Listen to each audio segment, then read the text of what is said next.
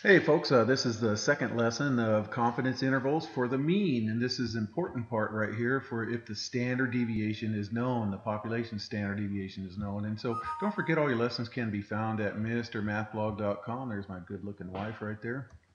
Uh, and if you go to Mrmathblog.com, sorry about that, I was corresponding with her. And this is an elementary statistics class, and so this lesson is going to be placed right there. Okay, so the part two is going to go right underneath there as soon as I get done with this. Okay, all right.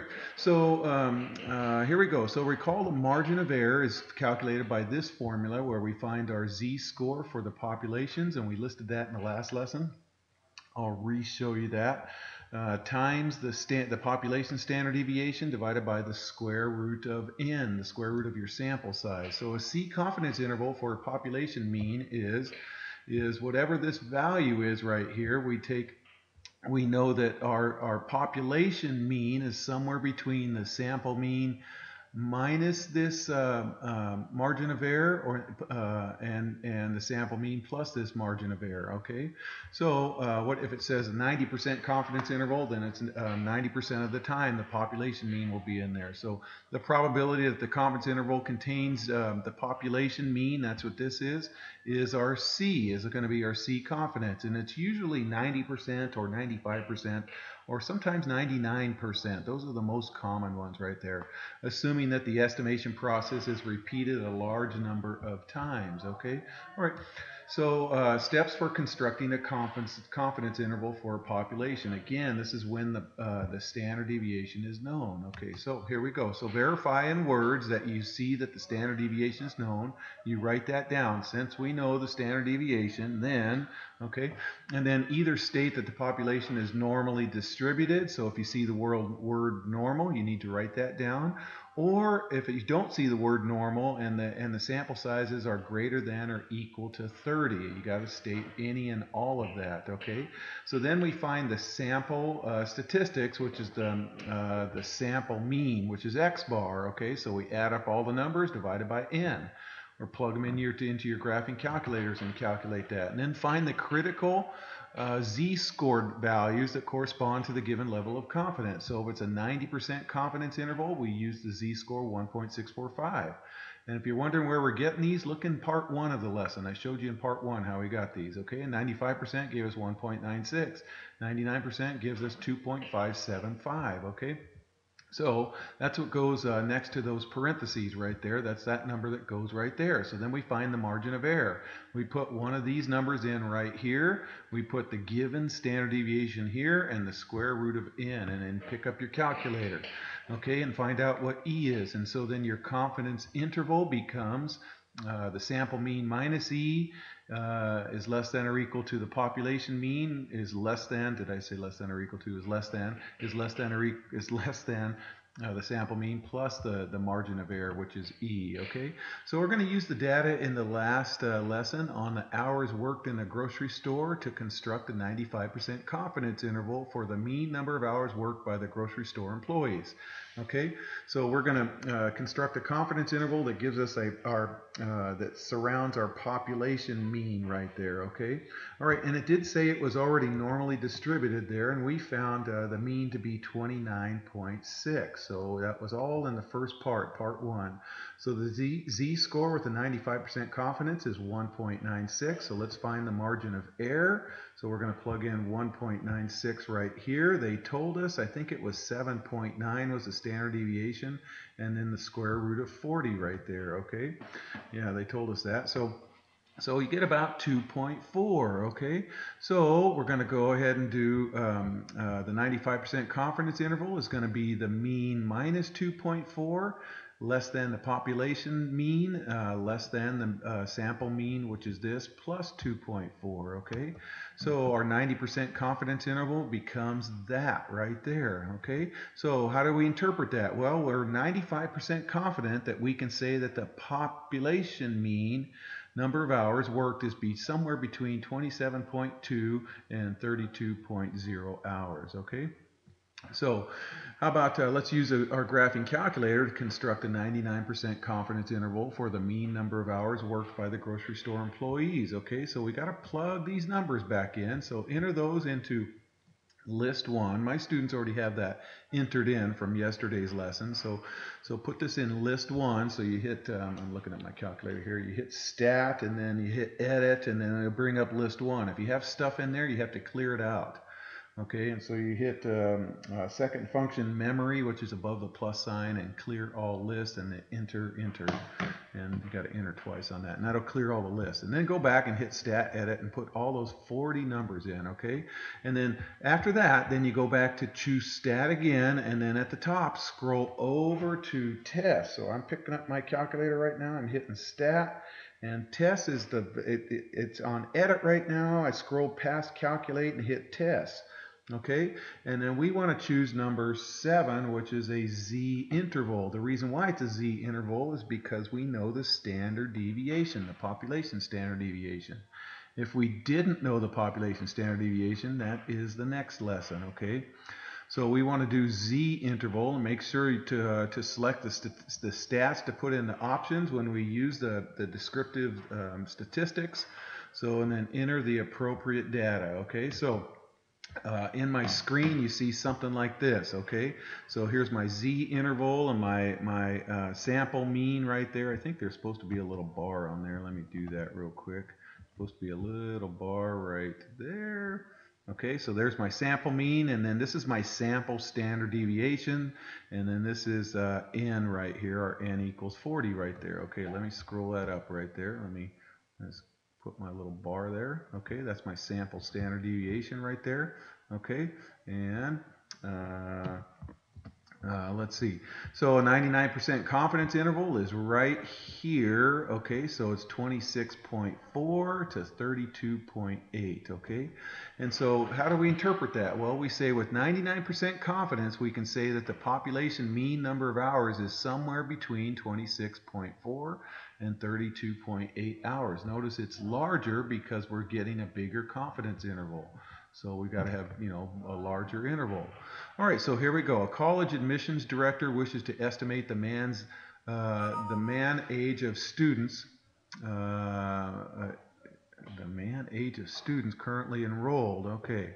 Let's see. I don't know what I'm talking about. I'll get to it in just a second. So in a random sample of 20 students, the mean age, that's what it is. The mean age, sorry, that should be mean. M-E, golly. Okay, let me get that. Scroll that over. Okay, so the mean age of from the past studies, the standard deviation is known to be 1.5. So we need to state that. So we need to know that that's our standard deviation. Here's the mean age right here.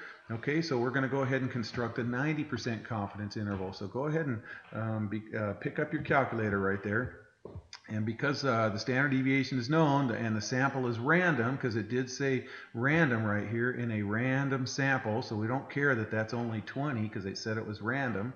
Okay, and the population is normally distributed, so it did say it was normally distributed right there, so we don't need to worry about this being larger than or equal to 30.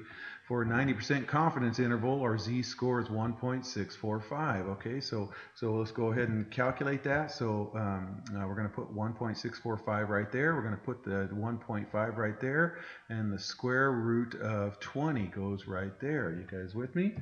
Okay, so that goes in there and we get about 0.06. Okay, so then we can say our confidence interval is going to be the sample mean plus or minus the margin of error. Okay, so if we do the sample mean, which is 22.9, and we add 0.6 to that, that's going to get us, or subtract 0.6, we get 22.3, and we add 0.6, we get 23.5 right there. Okay, so we got to interpret that right there. So with a 90% confidence, we can say that the mean age of all students is between 22.3 and 23.5 years. Okay, so interpreting confidence intervals the correct way. Now that I'm positive if you're taking the AP test, they're going to have these as part of the test right here. Okay, because the population mean is a fixed value, and it's already fixed. It doesn't change. It doesn't move around, you guys. It's a whatever it is, even if we don't know it, it's a fixed value that's predetermined by the population.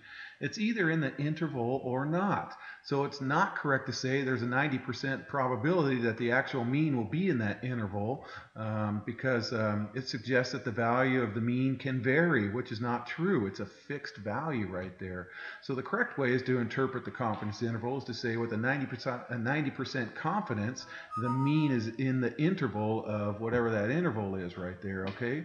So this just means that when a large number of samples is collected and a confidence interval is created for each sample, approximately 90% of those intervals are going to contain the mean.